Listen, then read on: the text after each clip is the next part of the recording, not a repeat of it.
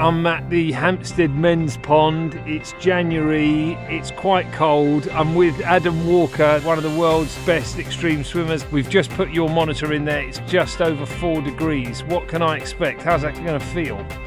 It's going to be a little bit of a shock to system, but isn't life a bit of a shock to system at times? You'll get in there and then you'll get like a nice warm glow where the blood has gone to your core to protect your organs, and will feel amazing, man, amazing. I'm going to feel amazing, apparently. It's going to feel amazing. Yeah. What you don't want to do is start saying COLD to yourself. Your brain responds to positive words, and in this sense, warm Hot, is a positive word. Hot, warm. Warm and hot.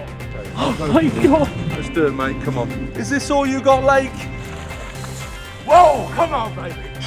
1, 2, 3, good, yes, yes! Yes, keep moving, keep moving, keep moving. Come on, George, come on, George. Awesome, good job, mate. Good job, well done.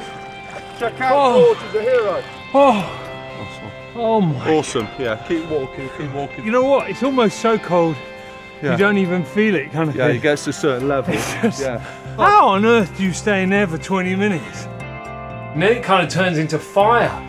Woo!